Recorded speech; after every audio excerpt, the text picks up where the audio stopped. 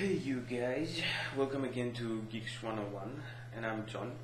And today I'm going to be showing you how to unlock the Nexus S, the GSM version, the bootloader, and how to install a custom recovery and gain SuperUser or root privileges to this phone.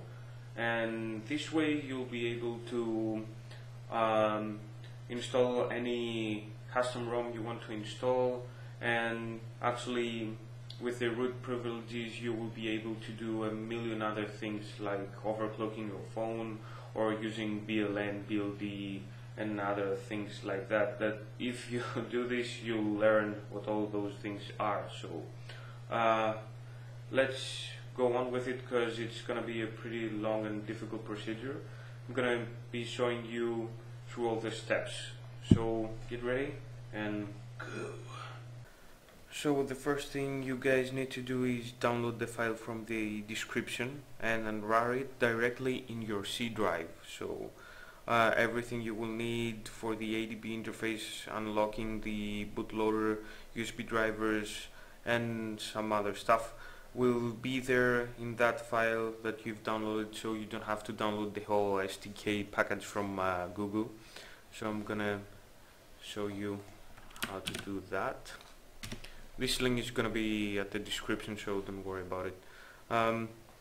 Just click on the download button over here, free download,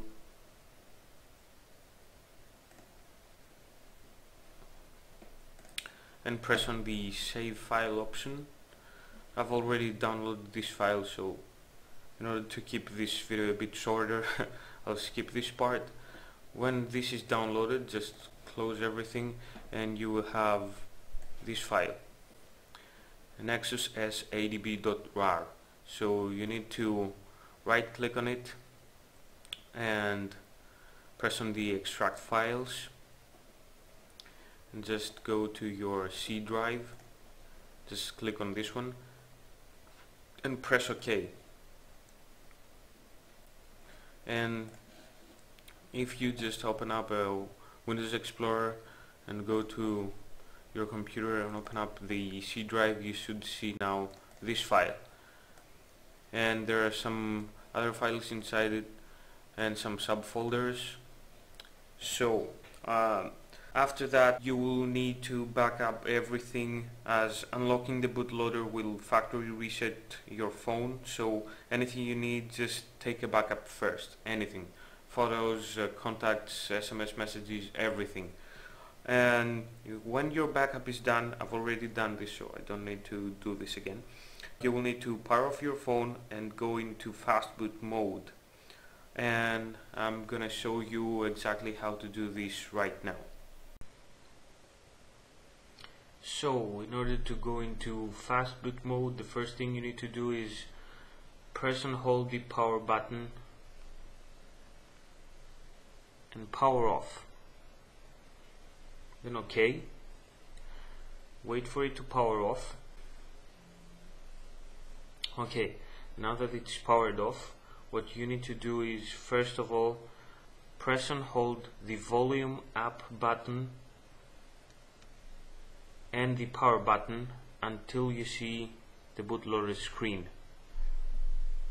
So our lock state is locked, but before we indulge in the bootloader and custom recovery awesomeness, we need to make sure that our computer has recognized our device correctly. So first of all, open up your start menu, go to your computer and right click on it, and then click on the manage button.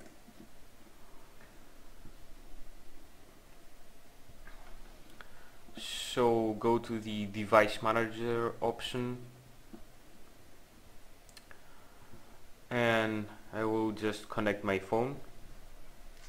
So as we are now in Fastboot mode, you will see here that when I connect my USB cable I have an Android phone over here. So if I click on this small arrow on the left, I have an Android ADB interface. This is what you should see. If you don't see this, then do the following steps. Right click on whatever you see written underneath the Android phone option, and click on the update driver software. After you do this, just click the browse my computer for driver software, then click this, let me pick from a list of device drivers on my computer, and if you still don't see this one, Android ADB Interface, just click on the have disk. Now click on the browse button,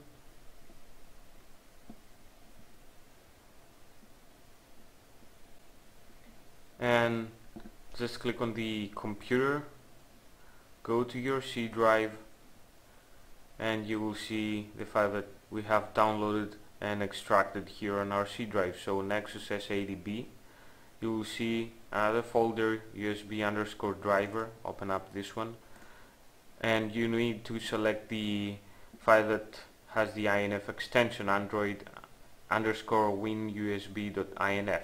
Click on the open button.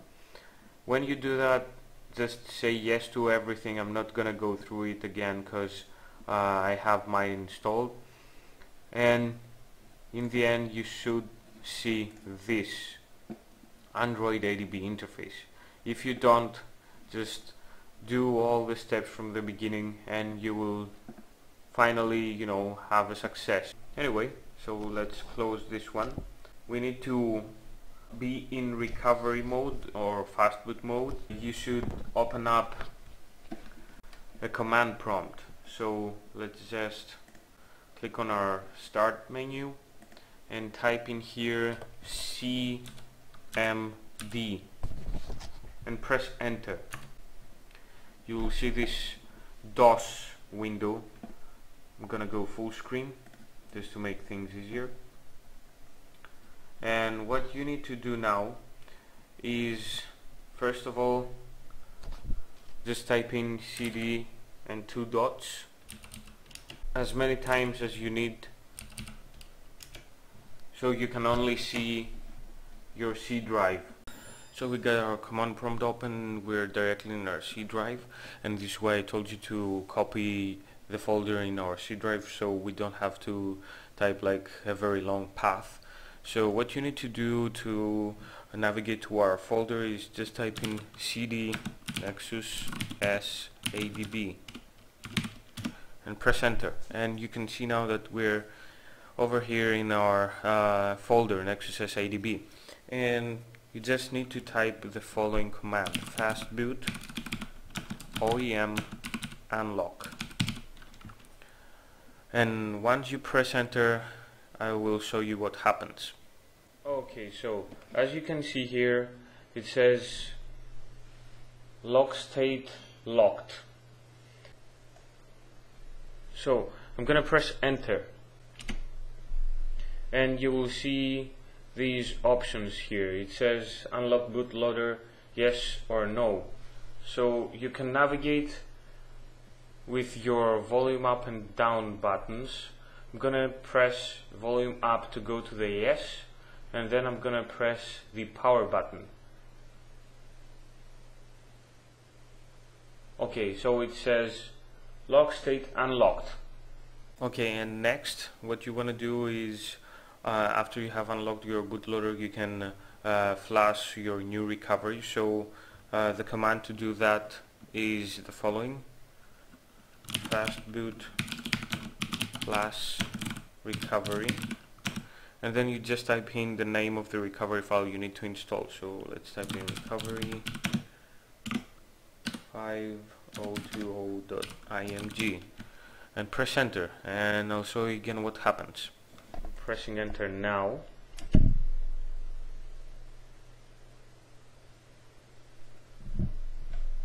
And you saw down there that there was a message. So what we need to do now to gain the SuperUser permissions is the following. We are now in our bootloader and we have installed our custom recovery. So we need to go to our recovery, our new recovery, and in order to do that, to navigate again, you use the volume up and down buttons. I'm going to press volume down until I target recovery, and in order to select it I'm gonna press the power button. So just wait for it to boot into recovery, and we should be able to see the clock on board recovery options. Okay, so you can see here the following options, but the one we need now is mount and storage. So again, with the volume down, I'm going further down and I'm selecting it with the power button, and I'm gonna go to the last option that says mount USB storage, and I'm gonna select that one. So now we're ready to copy that file in our removable disk as the computer sees our SD card. So let's go back to our computer screen. We got our Nexus S ADB folder over here. I'm gonna just snap it on the left, and I'm gonna open up a new Windows Explorer window. I'm gonna snap it on the right, and I'm gonna select the removable disk, which is our SD card, and as you can see, these are the contents of my SD card. So what we need to do is we need to copy the superuser.zip to our removable disk. So we just click paste here, and we're done. So we eject removable disk, and we're gonna go back to our phone now. So now what you're gonna do is hit the unmount or go back, it's the same thing, and we want to go to the last option, go back, and then we need to select the install zip from SD card option. So I'm gonna navigate over there again with the volume up and down buttons, and select with the power button, and then the first option says choose zip from SD card, so that's the one we need. We select with the power button, and again we navigate to the superuser.zip, and you just click on the power button and it will install it for you. I'm not gonna do it again because I already have it installed. So after that, just go back, select the first option that says reboot now, wait for your phone to reboot. So our phone has rebooted, and let's go to our app drawer, and we should be able to see the SuperUser application down there. So if I just tap on it, then select the settings button, preferences, in order to check out if it works, just tap on the SU binary,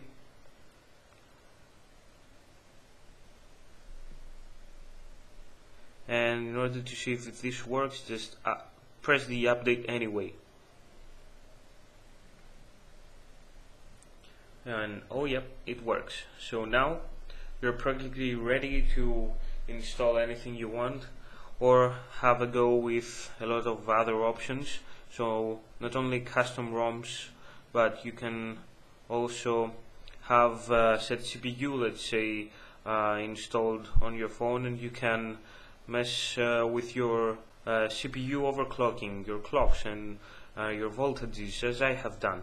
So I can just go over here and select a different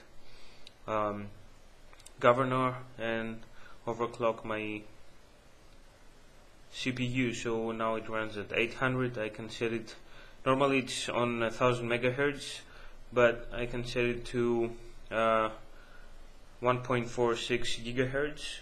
You have a million things to do after you install SuperUser, or after you unlock your bootloader. But if you feel that your phone is just fine the way you're using it, then there is no point in all this at all. If you're okay with your phone, then you don't need to do this. And also, I have to say that we don't hold any responsibility if you break your phone. We're just here to show you how stuff works. So if you follow our steps, this might work, but there's always a possibility this will not work and you might break your phone, even if you do everything right. It's a very slight possibility, but it is there, so we do feel the need to tell you this. So I hope we've helped. This works for ice cream sandwich and gingerbread. Cheers. Bye bye.